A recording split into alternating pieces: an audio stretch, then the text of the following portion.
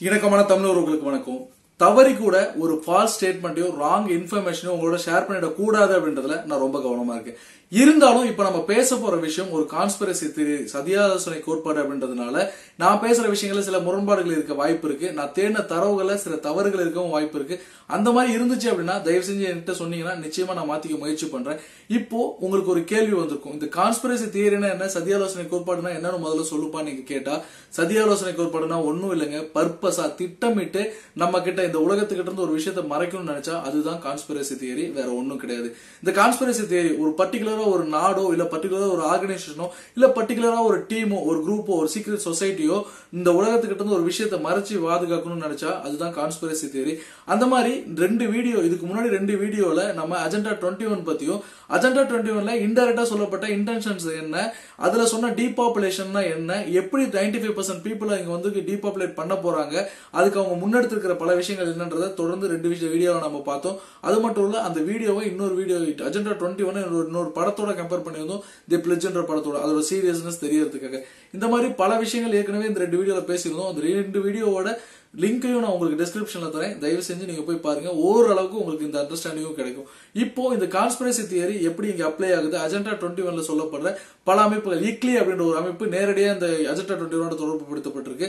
அதாவது international council for local and environmental initiatives அப்படின்ற ஒரு அமைப்பு கிட்டத்தட்ட 17,000 சிட்டிகளை உலகம் முழுக்க உருவாக்குறதுக்கு, வில்லேஜ் லெவல்ல கூட உருவாக்குறதுக்கான பல முன்னெடுப்புகள் எடுத்துட்டு இருக்கு. இதுல பல நாடுகளும் வந்துட்டு அக்ரி பண்ணிருக்காங்கன்றத நம்ம முன்னாடி ரெண்டு வீடியோல பார்த்தோம். இந்த இக்லியை தாண்டி இன்டைரக்டா பல அமைப்புகள் இந்த அஜெண்டா 21க்கு சப்போர்ட் பண்ணிட்டு இருக்காங்க.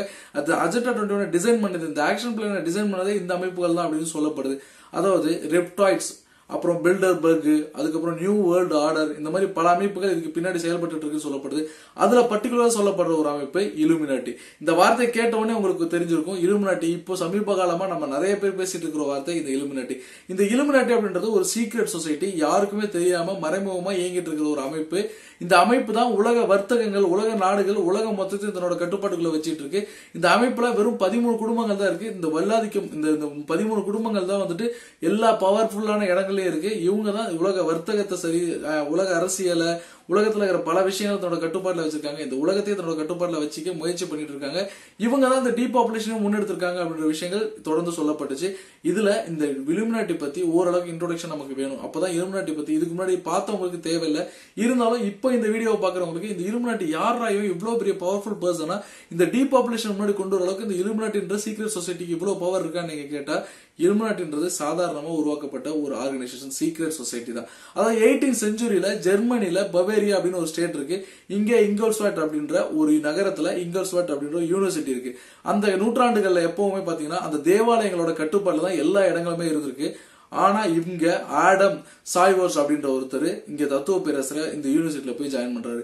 தத்துவ பேராசிரியர் யூனிவர்சிட்டியில ஜாயின் பண்ணதுக்கு அப்புறம் இவர் தான் வந்துட்டு இதை ரூல் பண்றாரு. அந்த யூனிவர்சிட்டி இவரோட கண்ட்ரோலுக்குள்ள வருது. அப்போ ஒரு விஷயத்தை யோசிக்கிறாரு, தொடர்ந்து இந்த மாதிரி வந்து தேவாலயங்களோட கட்டுப்பாட்டுல இருக்கிற இந்த பல இடங்கள்ல மூட நம்பிக்கைகள் திணிக்கப்படுது, மக்கள் எல்லாருமே முட்டலாக்கப்படுறாங்க. இவங்களை எப்படி மூட நம்பிக்கையில இருந்து வெளியே கொண்டு வர்றது, இந்த மக்களுக்கு எப்படி அறிவை புகட்டுறதுன்னு அவர் யோசிக்கும் போது அவர் ஒரு சீக்ரெட் சொசைட்டி, ரகசிய அமைப்போட வந்துட்டு உறவு வச்சுக்கணும் அப்படின்னு முடிவு பண்றாரு. அதுல மெம்பர் ஆகணும்னு முடிவு பண்றாரு. அந்த மாதிரி ஃப்ரீ மேசன் அப்படின்ற ஒரு அமைப்பு அப்ப ஏற்கனவே இயங்கிட்டு இருக்கு, ரகசிய அமைப்பா இயங்கிட்டு இருக்கு ஜெர்மனில. இந்த அமைப்புல எப்படியாவது மெம்பரா சேரணும் அப்படின்னு அவர் முயற்சி பண்றாரு. இருந்தாலும் அதுக்கான ஃபீஸை கட்டுறதுக்கு கூட அவர்கிட்ட காசு இல்லாதனால அந்த அமைப்புல சேர முடியாம போயிடுது. அதுக்கப்புறம் எப்படியாவது மக்கள் இருக்கிற மூட நம்பிக்கையில ஒழிச்சாகணும், மக்கள்கிட்ட ஒரு அவேர்னஸ் கொடுக்கணும்னு நினைச்ச அவரு தன்னோட மாணவர்களை ஒரு 4 பேர்த்த சேர்த்துக்கிட்டு ஒரு ரகசிய அமைப்பு உருவாக்க முயற்சி பண்றாரு. அந்த ஒரு ரகசிய அமைப்புக்கு பண்டர் பெர்ஃபெக்டலிசம் அப்படின்னு சொல்லி பேரும் வைக்கிறாரு. இது May 1st 1776ல உருவாக்கப்படுது. அதுக்கப்புறம் 1778ல இந்த அமைப்போட பேரை மாத்துறாரு. அதாவது இலுமினேட்டோரியன் அப்படின்னு சொல்லி மாத்துறாரு. இந்த இலுமினேட் அப்படின்ற ஒளிதல் அப்படின்ற வார்த்தையில இருந்தா இந்த இலுமினேட்டோரியன் உருவாக்கப்பட்டுச்சு அப்படின்னு சொல்லப்படுது. இந்த இலுமினேட்டோரியன் உருவாக்கப்பட்டதுக்கு அப்புறம் கிட்டத்தட்ட 2-3 வருடங்கள்லயே பல பேர் இதில் உறுப்பினர்களா சேர்றாங்க. இந்த இலுமினேட்டோரியனோட ஒரு சிம்பிளா லோகோவா என்ன சொல்லப்படுதுன்னா, புத்தகத்துக்கு மேல ஒரு ஆந்தை இருக்கிற மாதிரி ஒரு படம். இதுதான் இலுமினேட்டோரியோட சிம்பிள் அப்படின்னு அந்த காலத்துல சொல்லப்படுது. அதுக்கப்புறம் 1778ல அந்த இலுமினேட்டோரியின் பேர் மாத்தினதுக்கு அப்புறம் பல பேர் இந்த இதுல உறுப்பினர்களா சேராங்க. இந்த ஃப்ரீ மேசன் இவர் முன்னாடி சேரணும்னு நினைச்ச மெம்பரா சேரணும்னு நினைச்ச ஃப்ரீ மேசன்ல இருந்து கூட பல பேர் இங்க மெம்பர்ஸா சேராங்க. பல கீ பர்சன்ஸ் இதுல மெம்பரா சேராங்க.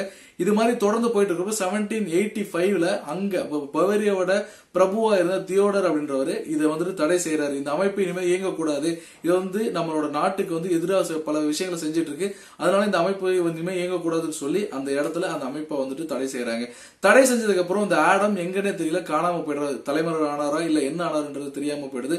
ஆனா இது வரைக்கும் தலைமறை ஆனாரு அப்படின்ற மாதிரி தான் டேட்டா சொல்லப்படுது.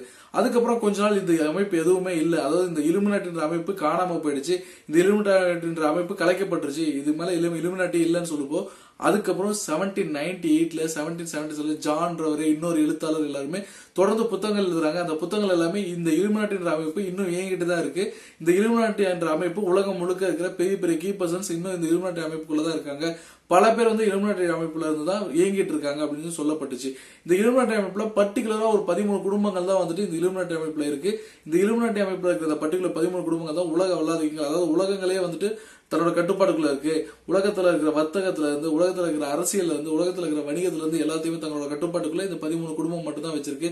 மிகப்பெரிய சக்தியா இந்த 13 குடும்பங்கள் தான் இந்த இலுமினாட்டி அப்படின்ற ஒரு அமைப்புக்குள்ள இருந்து தொடர்ந்து இயங்கிட்டு இருக்காங்க அப்படின்னு சொல்லப்பட்டாங்க. ஈவன் ஜான் எஃப் கென்னடி, நீங்க ஞாபகம் இருக்கு, அமெரிக்காவோட 35th பிரசிடென்ட் நினைக்கிறேன், அவரும் கூட இந்த இலுமினாட்டி குரூப்ல இருந்தவர், இந்த இலுமினாட்டி டீம்ல இருந்தவர். கொஞ்ச நாள்ல மக்கள் இருந்த அன்பின் காரணமா அந்த இலுமினாட்டி வந்து எப்படியாவது வெளியே வரணும்னு நினைக்கிறாரு. அந்த நேரத்துல அவரை வந்துட்டு காலி பண்ணிடுறாங்க. ஏன்னா இலுமினாட்டின்ற அமைப்பு வெளியே தெரிஞ்சிருச்சு அப்படின்னா இலுமினாட்டி அமைப்புக்கு அந்த ரகசியங்கள் எல்லாமே உடைக்கப்பட்டுரும், அவங்களோட பர்பஸ் என்னன்றது மறைஞ்சு போயிடும். எல்லாருமே வந்துட்டு இந்த இலுமினாட்டி வந்துட்டு ஓப்பனா தெரிய ஆரம்பிச்சிடும். இந்த சீக்ரெட் சொசைட்டின்றது உடஞ்சு போயிடுறதுனால யாருக்கும் தெரியாம பாதுகாத்துன்றத ஜான் எஃப் கென்னடி தொடர்ந்து அவரோட வாரிசுகள் கூட கொல்லப்பட்டாங்க அப்படின்னு சொல்லப்படுது. இந்த மாதிரி பல குடும்பங்கள் இதுல இருந்து ஏஸ்டர் ஃபேமிலி, பண்டி ஃபேமிலி, அது டுபாண்டு கோலன்ஸ், அதுக்கப்புறம் இந்த கென்னடி குடும்பம், நான் சொன்ன மாதிரி கென்னடி குடும்பம், லீ குடும்பம், சைனால லீ ஃபேமிலி அப்படின்ற ஒரு ஃபேமிலியும் வந்துட்டு இதுக்குள்ள இருக்கு. அதாவது ஆதிக்கம் அதிகமா இருக்கிற கீ பர்சனா, உலகத்துல கீ பர்சனா இருக்கிற குடும்பம் அதுவும் ஒண்ணு. அதே மாதிரி ரெனால்ட்ஸ் அப்படின்ற ஒரு அமைப்பு இதுல இருந்திருக்கு. அந்த குடும்பமும் வந்துட்டு இந்த 13 குடும்பங்கள் சேர்ந்துதான் இவங்க வாழ்றதுக்கான இந்த ரீசோர்ஸை நம்ம எல்லாம் சாப்பிட்டுட்டு இருக்கோம், நம்ம எல்லாம் வீணா இதை வந்து வேஸ்ட் பண்ணிட்டு இருக்கோம்னு நினைச்சு நம்மளோட அந்த டீபாப்புலேஷன் முன்னெடுத்திருக்காங்க. 95% ஆஃப் பீப்புளை வந்துட்டு இவங்க காலி பண்ணிட்டு இவங்களோட அந்த 13 குடும்பங்களை சேர்ந்த இந்த ஆதிக்க வர்க்கத்தை சேர்ந்த குடும்பங்கள் மட்டும் தான் இங்க வாழணும்னு முடிவு செஞ்சிருக்காங்க. அதுக்காக பல விஷயங்களை முன்னெடுத்திருக்காங்க அப்படின்னு சொல்லப்படுது. ஏற்கனவே நம்ம முன்னாடி 2 வீடியோல சொல்லியிருந்த மாதிரி இந்த வேக்சினேஷன் தடுப்பூசி போடுறதாகட்டும், அதே மாதிரி வந்துட்டு மரபணு மாற்றப்பட்ட பொருட்கள் ஆகட்டும், இந்த கலப்படம் ஆகட்டும், அடல்ட்ரேஷன் ஆகட்டும், அதுக்கப்புறம் இப்போ நடக்கிற பல வைரஸ் தாக்குதல் ஆகட்டும், இந்த மாதிரி பல விஷயங்கள், இந்த 5G ஸ்பெக்ட்ரம், இந்த மாதிரி வந்துட்டு பல விஷயங்கள் இவங்க தான் முன்னெடுத்துட்டு இருக்காங்க. இதன் மூலமா மக்களை அழிக்கிறது, மக்கள்கிட்ட இருந்து அந்த ரீப்ரொடக்ஷனை கண்ட்ரோல் பண்றது, திரும்ப மக்கள்கிட்ட இருந்து அந்த பாப்புலேஷனே இல்லாம போறதுக்கான எல்லா வழிமுறைகளையும் இவங்க தான் செஞ்சுட்டு இருக்காங்கன்னு தொடர்ச்சியா சொல்லப்படுது.